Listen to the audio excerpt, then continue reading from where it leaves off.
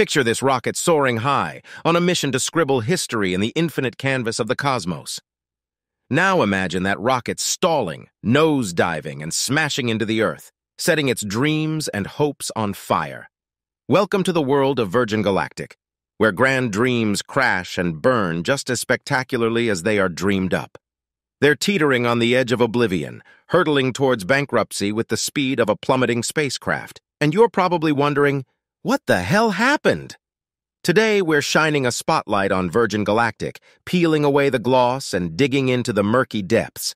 We're exposing the grim realities of a company caught in the vicious spiral of setbacks, including financial problems, design flaws, regulatory hurdles, and more. And trust me, it ain't a pretty sight. But hey, life ain't all doom and gloom, and neither is this video. We're also tossing in a chance for you to win a cool $100. To participate, you must stick around till the end. Comment, smash that like button, and subscribe if you haven't already.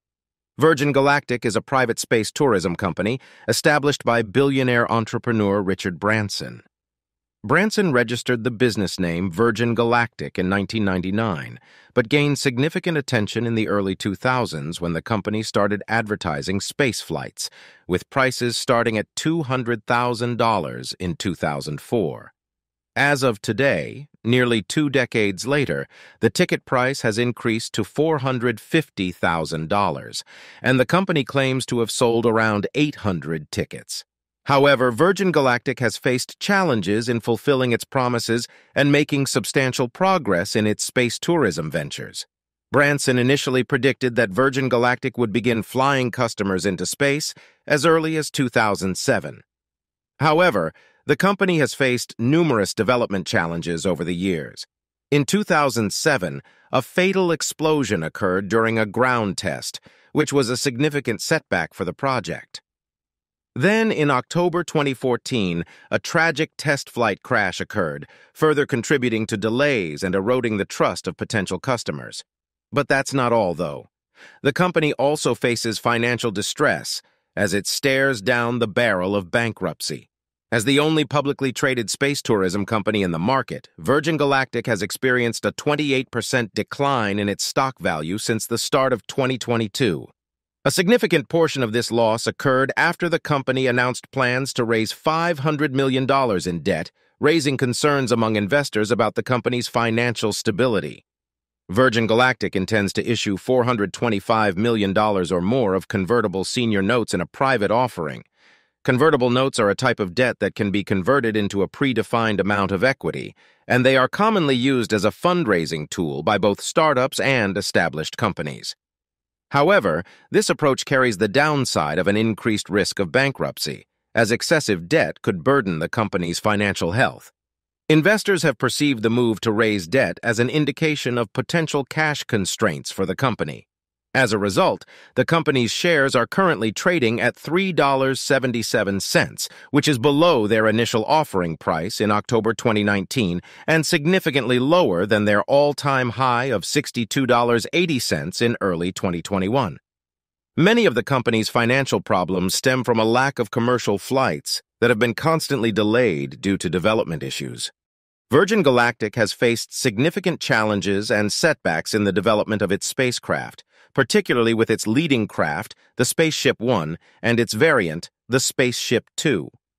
These spacecraft are different from capsules like Blue Origin's New Shepard or SpaceX's Crew Dragon, as they rely more on human factors, and human pilots are necessary for testing and operations. The reliance on human pilots introduces inherent risks, as safety-critical mechanisms are involved, and it is impossible to conduct certain tests without having humans on board. Similar to a helicopter, where large moving parts are relied upon to ensure safety, this adds a higher level of risk to the mission. While this doesn't necessarily mean that Virgin Galactic's spacecraft are unsafe, it emphasizes the importance of considering the capacity for human error and the inherent risks associated with the design and operation of their vehicles. The tragic crash of Virgin Galactic's Spaceship Two Enterprise on October 31, 2014, was a result of human error during a rocket-powered phase of the test flight. The incident led to the loss of co-pilot Michael Alsbury's life and caused injuries to pilot Peter Siebold. An investigation conducted by the National Transportation Safety Board, NTSB, determined that the accident occurred because the feathering re-entry system deployed too early, an error made by Alsbury. The aerospace company Scaled Composites, responsible for building the spacecraft, also played a role in the accident by not adequately considering and safeguarding against the possibility that a single human error could lead to a catastrophic hazard for the Spaceship Two vehicle. According to the NTSB investigation, the accident occurred when co-pilot Michael Alsbury unlocked Spaceship Two's unique tail boom feather system too early. The spacecraft was flying at Mach 0.8 instead of the required Mach 1.4 according to the original flight plan. The unique feather system of Spaceship Two is designed to rotate the craft's twin tail booms upward, providing stability during re-entry into Earth's atmosphere at the end of a flight. During the rocket motor's firing phase, boost phase, the feather system is locked to secure the tail booms for flight. When co-pilot Michael Alsbury unlocked the feathering system prematurely, the turbulence from Spaceship Two's transonic flight overwhelmed the tail boom's securing mechanism, resulting in the destruction of the vehicle. The tragic accident has raised concerns and revived doubts about the risks associated with space tourism and whether paying customers fully comprehend the dangers involved in participating in an industry still in its infancy. Unlike other modes of transportation, space tourism vehicles currently do not require independent safety certification before carrying paying passengers. This lack of stringent regulation has added to the skepticism surrounding the safety standards of these vehicles and the level of risk they pose to passengers. For now, aspiring space travelers seem okay with that. But is the fledgling industry playing a dangerous game? How high exactly is the risk of dying during a space mission? According to Phil McAllister, director of commercial spaceflight for NASA, riding on commercial spacecraft like Virgin Galactic's Spaceship Two is estimated to be approximately 3 times safer than riding on NASA's space shuttle during its final years of operation. During this period, shuttle flights were considered to be at their safest due to improvements in inspections and heightened safety awareness. Terry Hamlin, the technical lead of Space Shuttle Probabilistic Risk Assessment at NASA's Johnson Space Center, revealed that in the early days of the Space Shuttle program, the risk of a space shuttle flight ending in disaster was approximately 1 in 9 flights, which was a concerning statistic.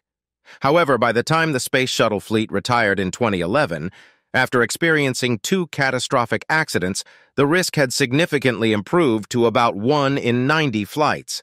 Based on Phil McAllister's estimation that commercial spacecraft rides are approximately 3 times safer than the final years of the space shuttle program, the probability of a catastrophic failure on a Virgin Galactic flight is estimated to be around 1 in 300.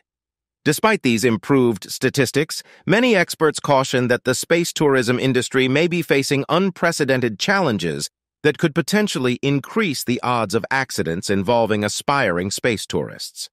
The current space tourism industry faces significant challenges when it comes to safety regulation and certification. Unlike other industries, space tourism lacks government safety regulations and independent certifications for the safety of its technology. For most consumer products, they must undergo rigorous testing and obtain certifications from independent bodies to ensure that their designs meet established safety standards before entering the market. However, a U.S. Congress moratorium on safety regulations established in 2004 exempts space tourism companies from such oversight, leaving them less accountable in terms of safety. At present, the Federal Aviation Administration, FAA, mandates that commercial space companies demonstrate that their operations do not pose a risk to the public on the ground or in the airspace.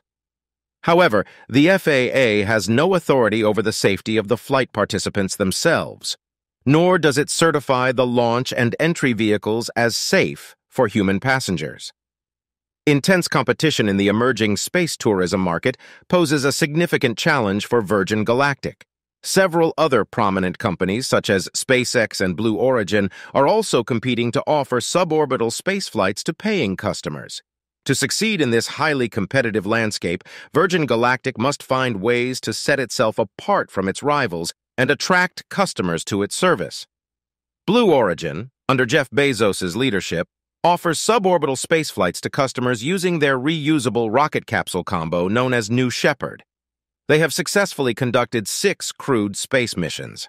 However, their spaceflight operations have been on hold since September 2022, when New Shepard encountered an anomaly during an uncrewed research flight. On the other hand, SpaceX, led by Elon Musk, has a different focus. They are currently working on refining their designs for the Starship, which is anticipated to be the largest commercial spacecraft ever built. The Starship's objectives go beyond just taking tourists into orbit. It is designed to offer an opportunity for select individuals to become pioneers in the first wave of colonizers to settle on Mars. Virgin Galactic finds itself in a prominent position in the space tourism industry. While Blue Origin is still striving to achieve significant success and SpaceX is concentrating on more ambitious projects, Virgin Galactic stands as the sole active company at present that offers a reliable option for ordinary individuals to experience space travel, provided they have the financial means. Only time will tell if the company will be able to successfully leverage this position and become a success. What do you think? Can Virgin Galactic turn things around and become a leader in space tourism? Please let us know in the comments below.